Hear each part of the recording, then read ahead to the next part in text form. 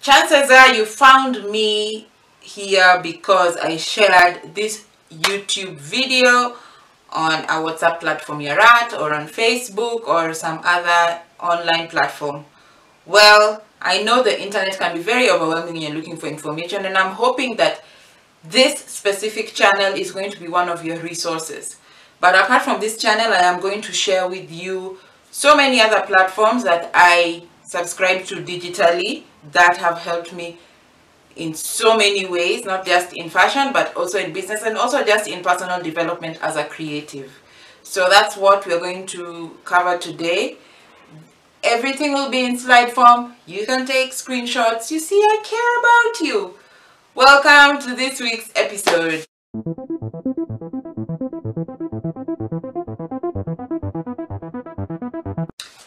So I have discovered that I have subscribed to or follow some diverse number of digital resources, websites, channels, YouTube channels. I didn't realize I follow so many, newsletters, marketplaces, apps, so many. Some of them are local, some of them are international. Some of the local ones are generally for business and they probably help a Kenyan entrepreneur. So I just thought I'd also share that because my primary audience is Kenyan anyway. But either way, they can be helpful because some of them have international resources as well for you to use. Either way, I'm hoping that the slides will help you. You can take screenshots, you can be able to check them out and see if they are going to help you as well. I'll just give very brief overviews. I'll really try to make this video short because they are very, very many. So either way, enjoy and let's begin. So we'll start with YouTube, and I think one of the primary channels I recommend, of course, is my channel, which is the first one I featured here. The rest of the channels that I've featured here are a collective of different types of content. Some are sewing tutorials, some are even sewing techniques that you might be confused about, so it's a very specific technique they show you. Some are fashion business information, some are ways you can make money in fashion outside of designing and sewing.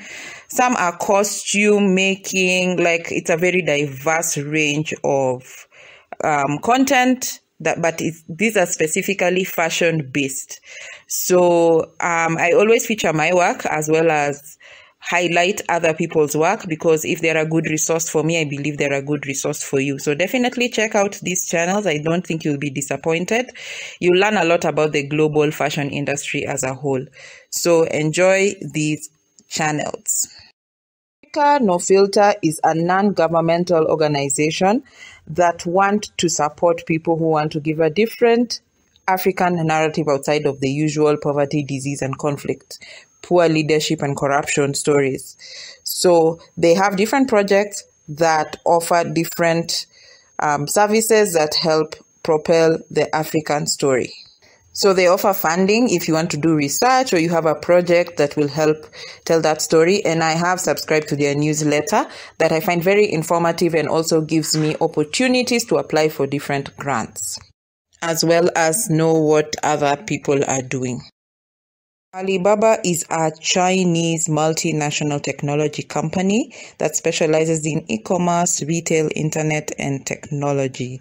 My primary reason for going on the platform is usually to source from their vendors, and I usually actually have access to the wholesale Chinese market, and I'm sure there are very many other things I haven't discovered, but you're free to explore the site to see what else you can get. I highly recommend the official Alibaba website more than the AliExpress, because I think Alibaba.com has better regulation so that you do not get scammed.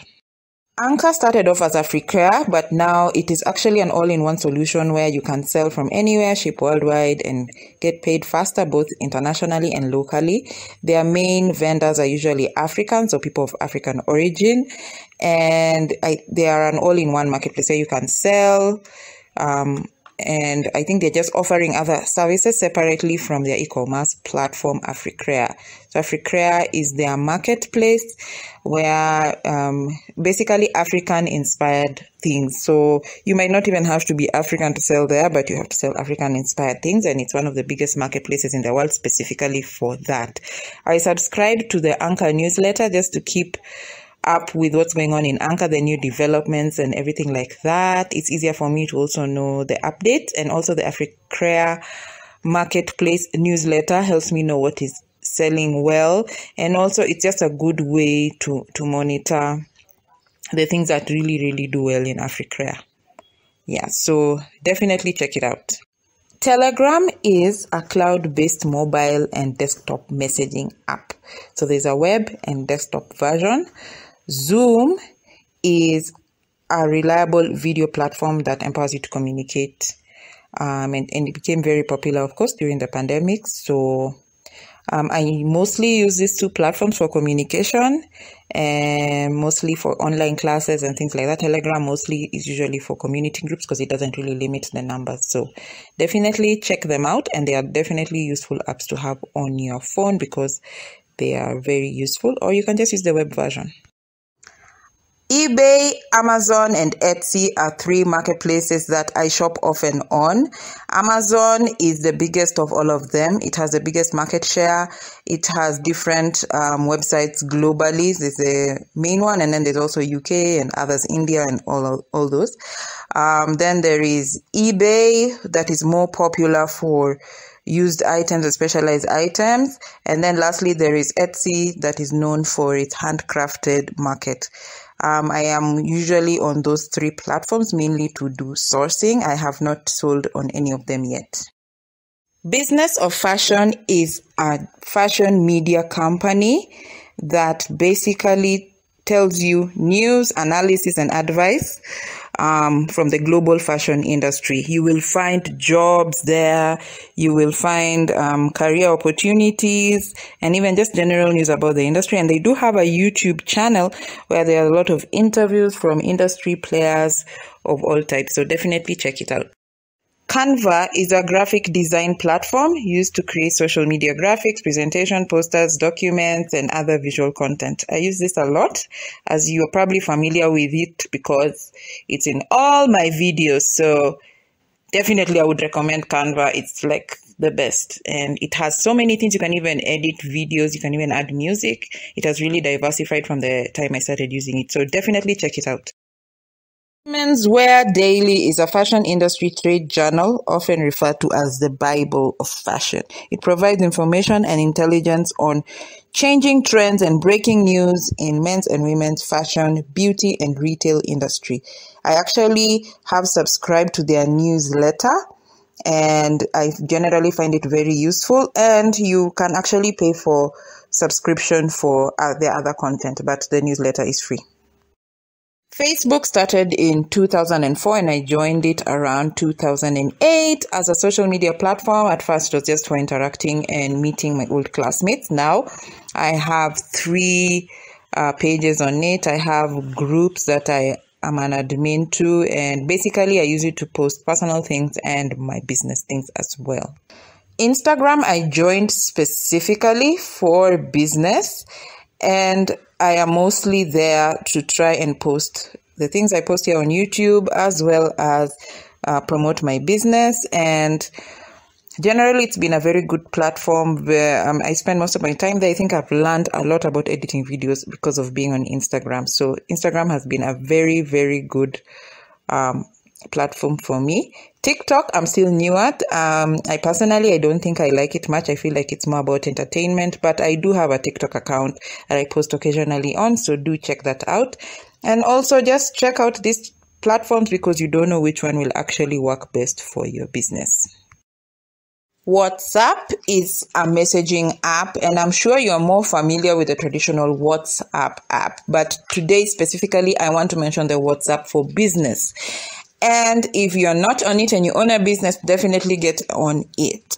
This app specifically was made with the business owner in mind, and as you know, WhatsApp is also owned by Facebook company.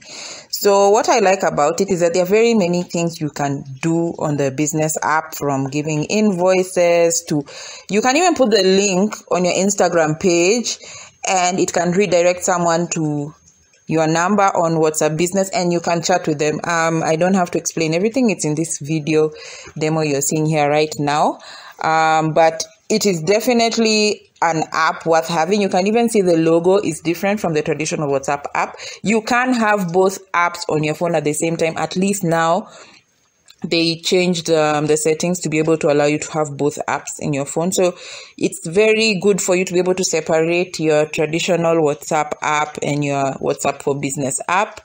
And you can actually even put catalog there. You can put your prices there.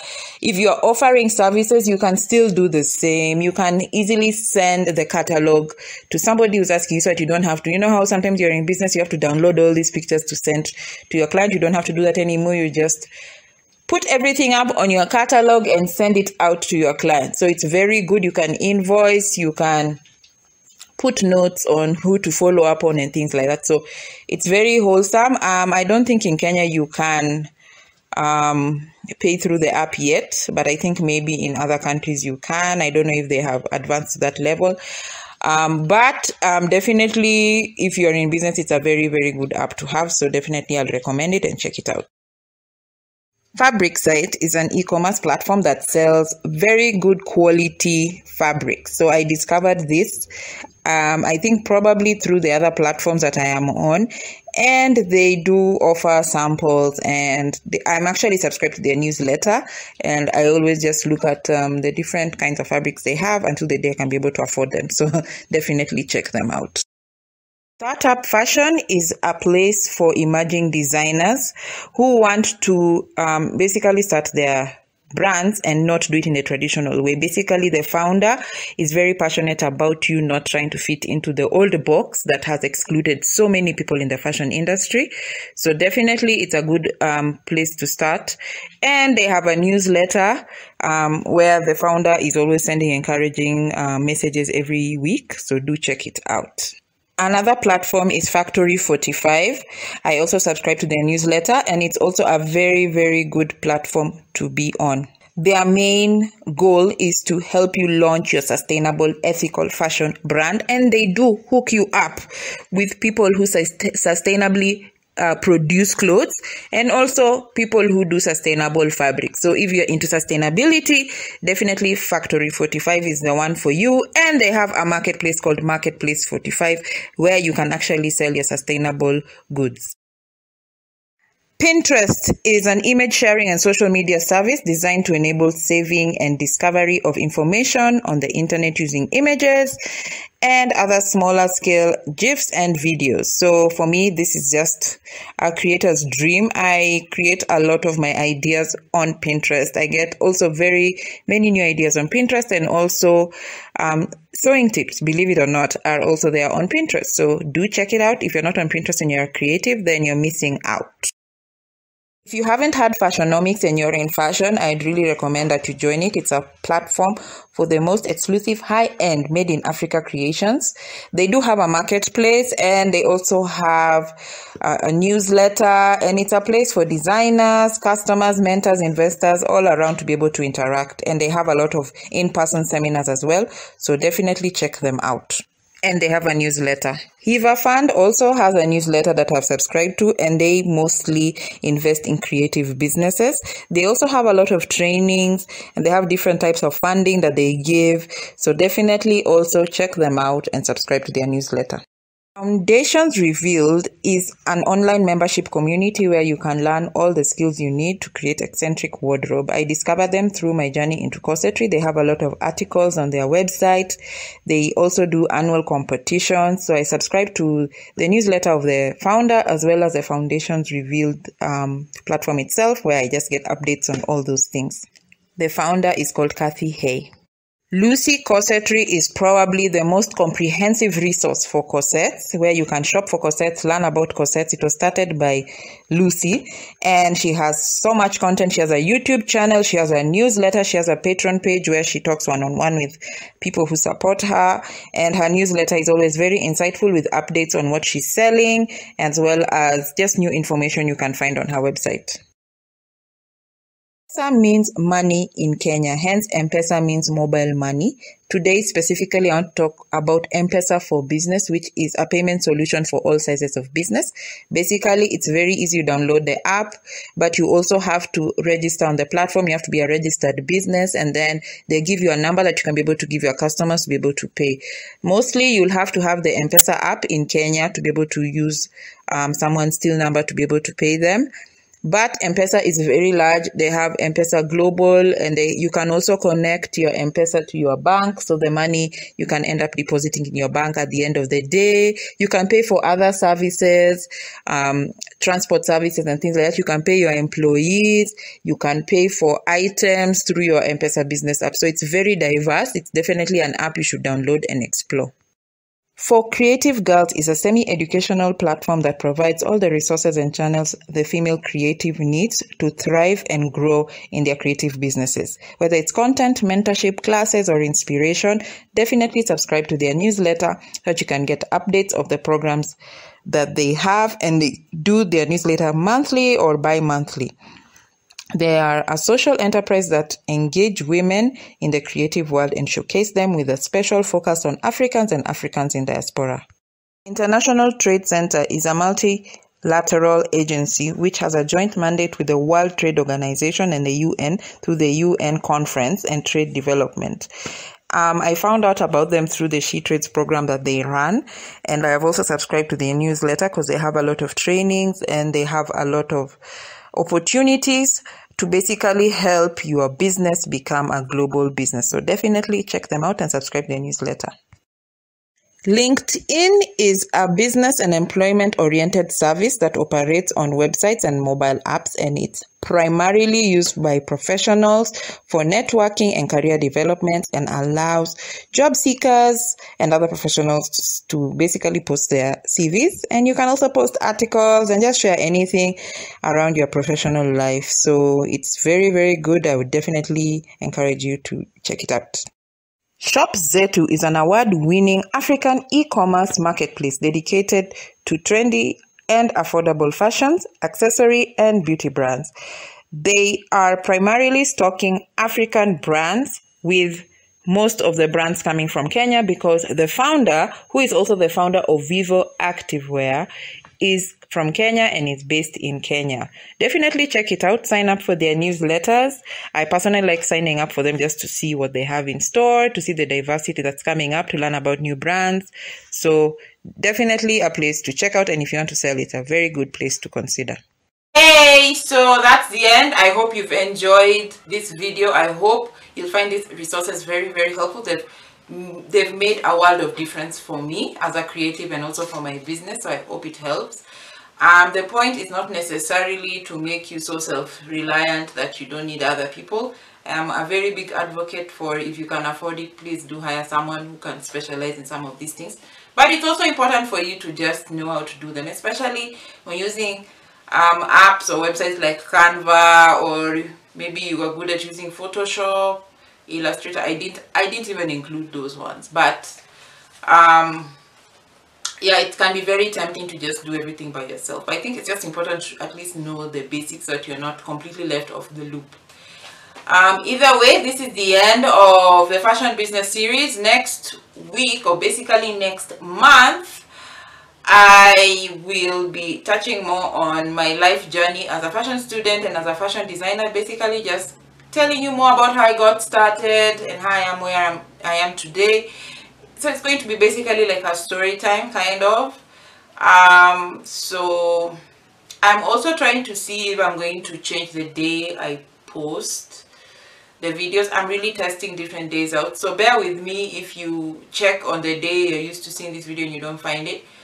I will definitely post it during that week, but I might change the day.